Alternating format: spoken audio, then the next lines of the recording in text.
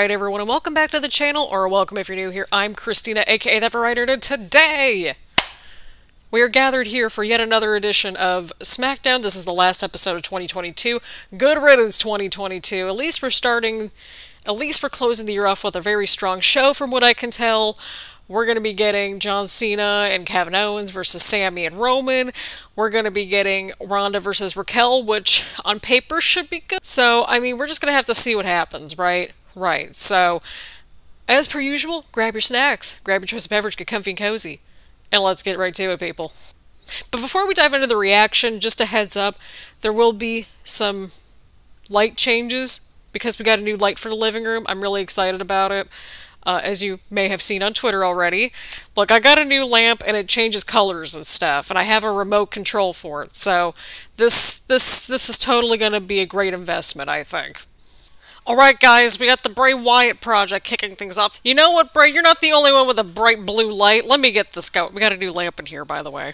See? We're all spooky now, too. No matter what, like, Bray Wyatt's entrance is always just cool. I don't know, it's always cool. Even though what was not cool last week was this man attacking the freaking cameraman for no reason. Okay, internal demons, internal conflict, look, I get it, but, like, you attack the cameraman. Why are we supposed to cheer for the dude that's attacking the backstage workers and the cameraman? Like, come on. I thought we had the intro a couple months ago, almost. Now, we were onto this, like, whole situation a couple months ago. I feel like I'm in Groundhog Day with this feud. You should regret going after the cameraman. He was just literally standing there doing his job, but at least we're acknowledging this week. Oh, thank God, we got LA Knight to just, you know, call him out on all this mess. I mean, he is finishing some sentences this time around, but it's just the problem is that we keep going back to this same, like, oh, well, you know, I'm very conflicted, I have these inner demons and that sort of thing. And I'm like, didn't we have this, and I have things I regret? We've been having this for, like, almost 3 months now, something like that. That's what I'm saying, he's still responsible for his own actions. I think we're getting a yowie wowie chant. Okay, we're finally setting up a match or something, I think, right? His tone, his voice changed.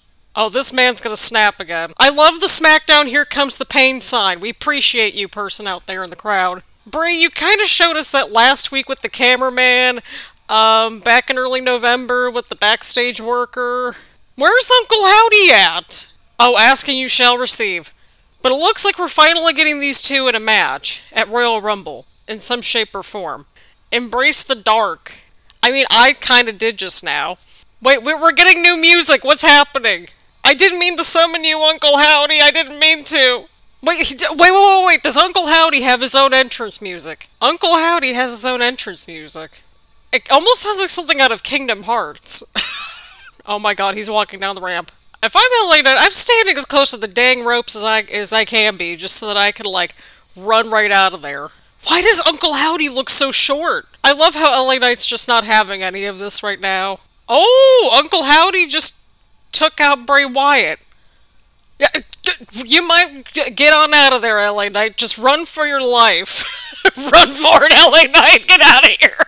Haven't, like, Uncle Howdy and Bray kind of been, like, on opposite sides, like, fighting amongst each other this entire time? This makes all the sense in the world. Am I the only one that's, like, seeing it through the weeds at this point? Because I feel like that's the case. So, in a nutshell, Uncle Howdy snapped this week, Bray Wyatt snapped last week, and kind of sort of this week. And I guess you could argue that maybe LA Knight kind of snapped and was starting to just, like, you know, get a little heated and stuff like that about 2 weeks ago. So everybody's just starting to crack at this point. I want to see where things are going. This was quite the development, everybody. This was quite the development and one heck of a way to kick things off here. Alrighty, here we go. We got Solo Sikoa versus Sheamus as our first match of the evening. This should be quite good. I'm stoked. This is these two are going to beat the poop out of each other, and that's exactly what I'm here for. Oh, they acknowledged Don West. Oh, truly one of the pieces of my childhood.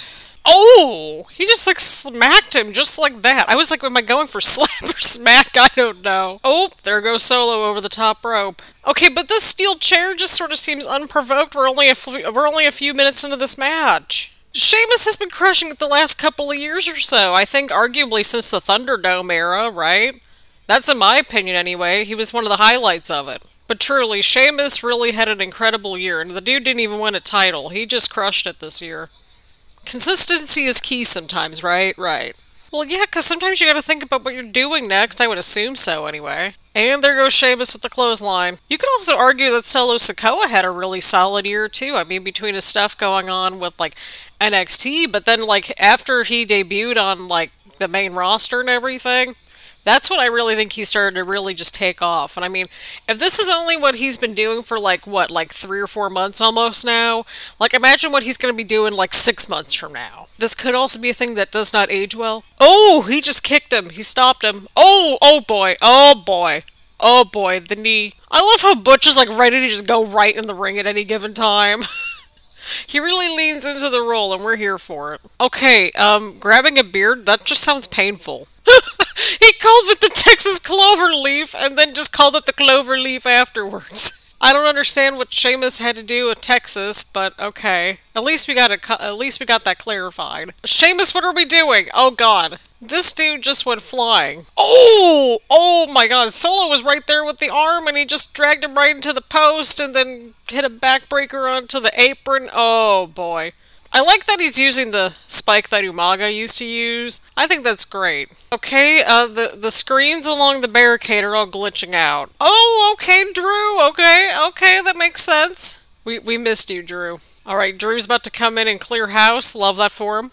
Alrighty, so overall, I kind of wish that this whole feud would kind of like end at this point. But it's nice to see Drew back. I think Sheamus and Solo had a good match. So, I mean, you know, lots of positives, but again, I wish we would just wrap this thing up very soon. For all of our sakes, that'd be pleasant. But at least we got Drew back, so that's lovely. I love Raquel's gear this week, it looks really nice. Yay! Ronda Rousey defends her title.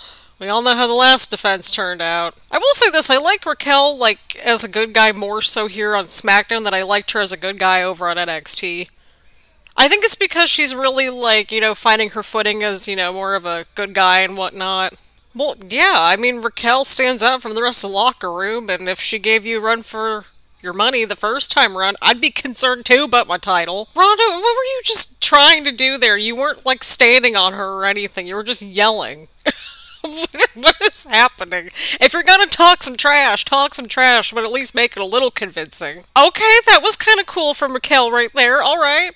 So wait, Ronda Rousey gets slammed once and she runs outside the ring. Okay, we got back from the break and all we saw was Ronda just like dragging Raquel's arm against the rope and it was very close up.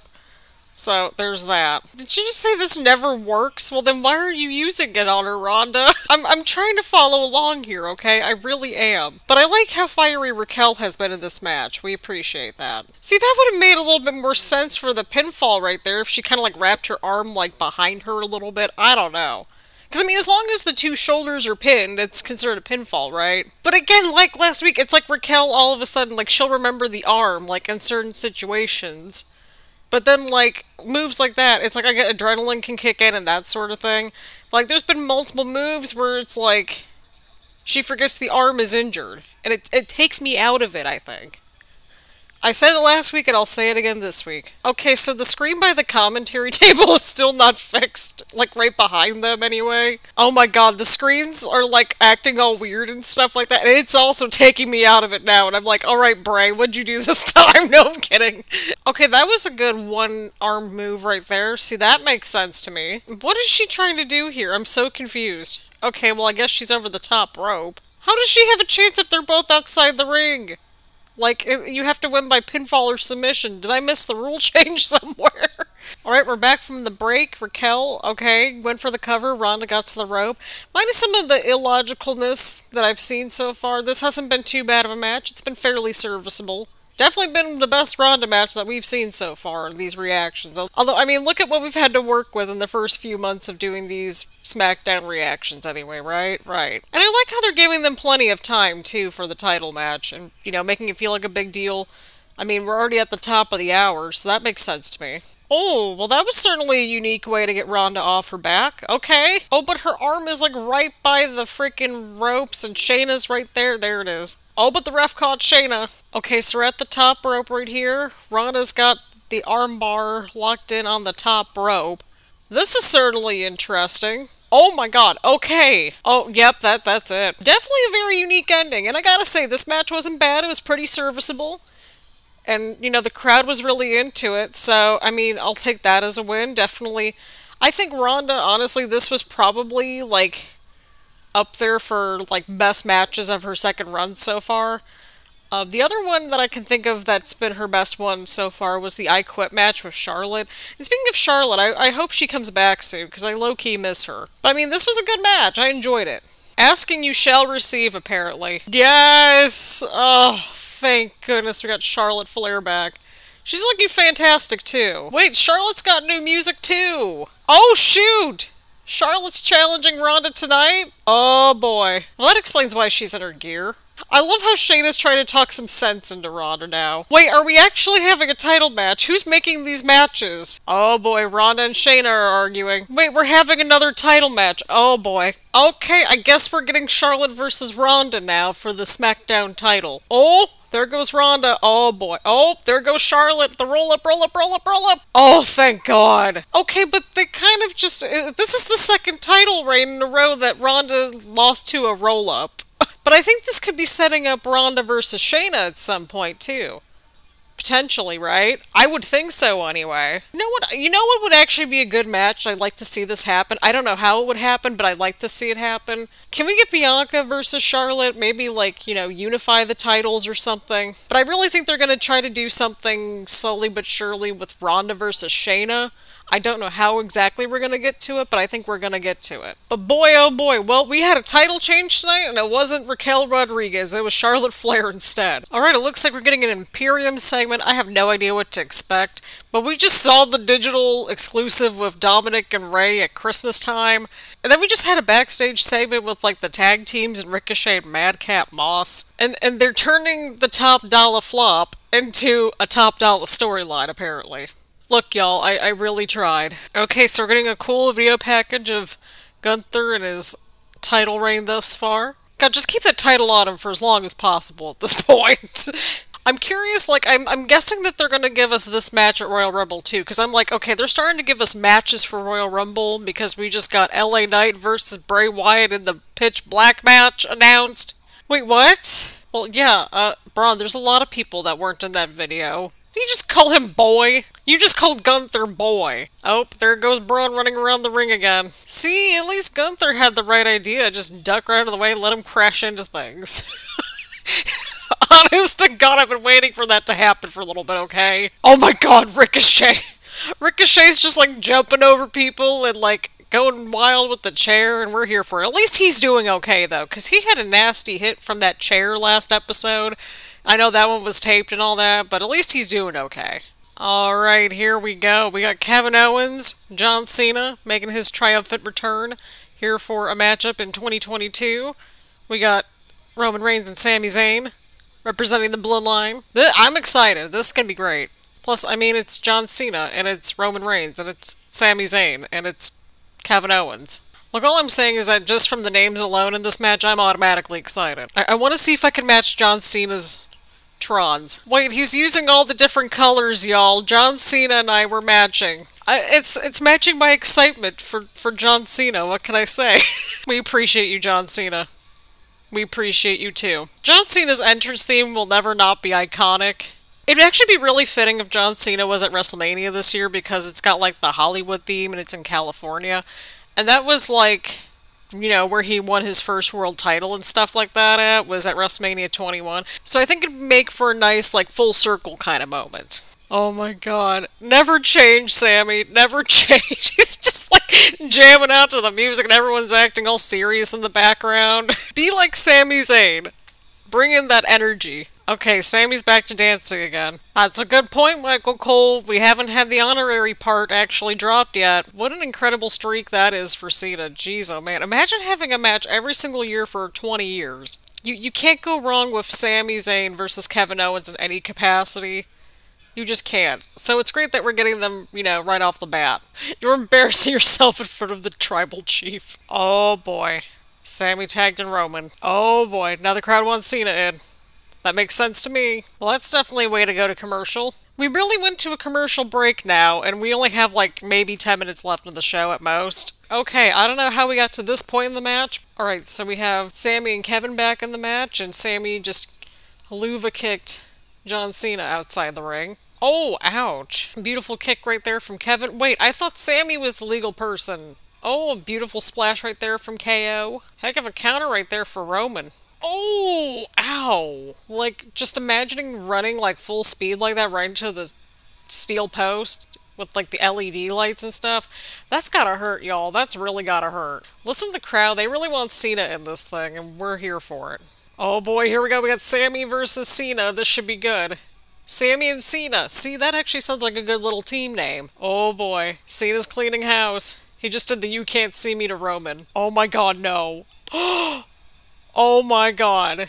They're doing a double five-knuckle shuffle? Oh, that's great. Well, I mean, in Kevin's defense, he didn't really have much room to, run over with. Oh, there goes Sammy. Roman's outside the ring. Beautiful. Cena and Kevin won the match. A nice little feel-good moment for everybody. I do wonder what's going to be next for Sammy, because he ate the fall and caused him and Roman to lose the match.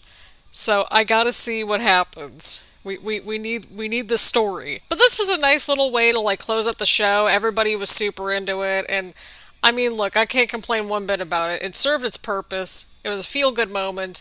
And look, I'm not going to complain about seeing John Cena on my screen. I'm not.